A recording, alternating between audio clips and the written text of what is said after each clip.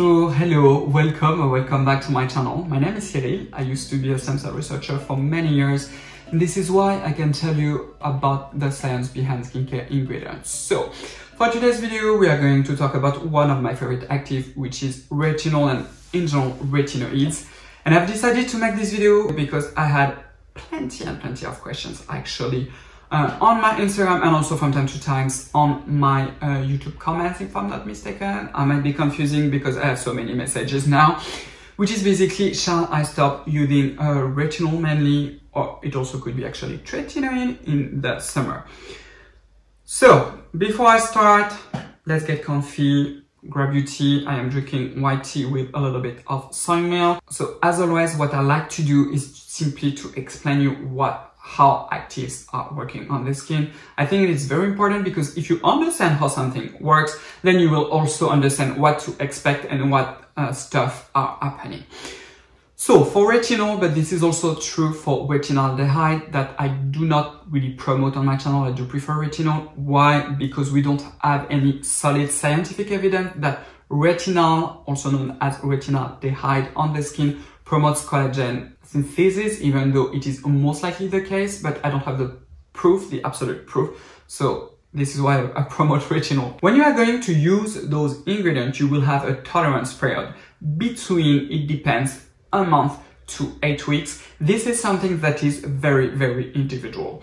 So for example, on my partner, if I put him on 1% retinol, he will have some harsh symptoms in the beginning, with a lot of skin sensitivity. So when he's going to apply, for example, a moisturizer, he's going to burn his skin for 3 minutes, something like that. Sometimes it could be even red, but then it will pass maybe after 2 minutes and he will have like to grease his face like crazy, and it looks like his skin is completely destroyed. And all of a sudden, after 3 weeks, boom, his skin like is in perfect notch, super smooth, very lovely. On myself, it needs longer. It needs almost 6 weeks. And even after the 6 weeks, I still have some inflammation and I need to be very careful because my skin is always on the edge with 1% retinol, which is also why my routine, I use a lower concentration. Other people can even not experience any really sensitization. They will see what we call retinization. So no major irritation or anything. They will see that the skin starts to be smoother. Sometimes you see also that you have less blackheads, less whiteheads. You can also purge from time to time, but you don't have many irritation. And others can even take longer than 4 weeks and go until 2 months, and then they will be perfectly fine. When your skin finally tolerate the retinol, the retinaldehyde, and also the tretinoid, it just means that the skin barrier, so the very top surface of your skin, the dead skin cells barrier, what we call the stratum corneum, is finally back to an healthy state.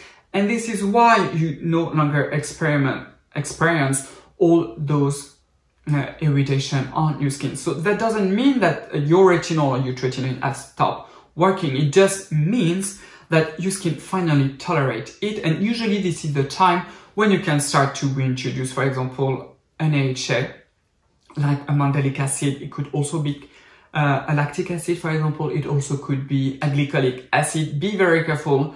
Go very slow at that moment to not unbalance your skin. But in terms of cell proliferation, it still works. In terms of collagen deposit, it also still works. You need to understand that retinol and tretinoin are there also to keep just your skin in young mode. So in the beginning, it will help also to correct some sign of aging. And after a very long period of time, like a solid 6 months to almost a year, it can also reduce some of the deeper wrinkles. You will never have a crazy results from it, of course. But if you are, for example, in your 30s, like I am, it is an excellent active to really help to keep your skin in young mode, and you will simply age in a slower pace, which is what we want. So if you do tolerate your retinol, you are perfectly fine with it. You can definitely keep on breathing in the summer. However, if you go a lot at the beach, for example, and your skin is very irritating, in that time you may consider to reduce the frequency of retinol.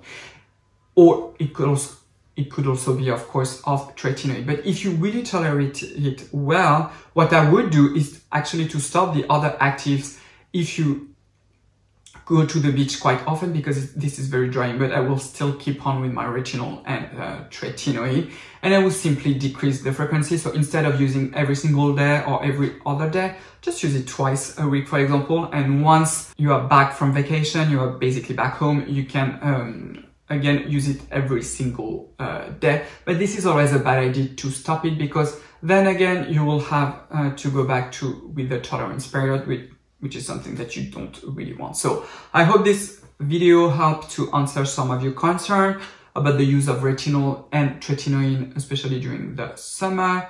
Again, I thank you so much for watching me. Tell me if you want me to do more video about retinol, because I can always talk about retinol. It is like with sunscreen, I have always something to say about them. Of course, if you did like this video, give it a huge thumbs up. Also, if you are new, consider to subscribe to my channel. It is free.